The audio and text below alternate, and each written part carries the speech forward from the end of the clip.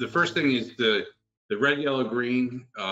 When you're looking across the fleet of devices you have, we have it deployed right now to about 1,500 devices.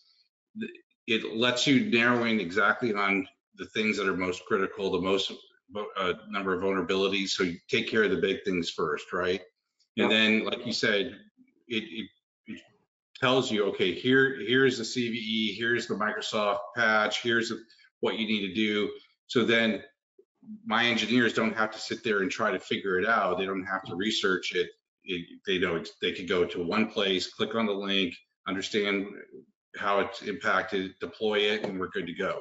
And sometimes then it builds into other things like, okay, well, why isn't the normal patching taking care of this, which then uncovers other things that maybe aren't functioning properly. So it helps kind of pull everything together and make sure you're patching and keeping your customers secure.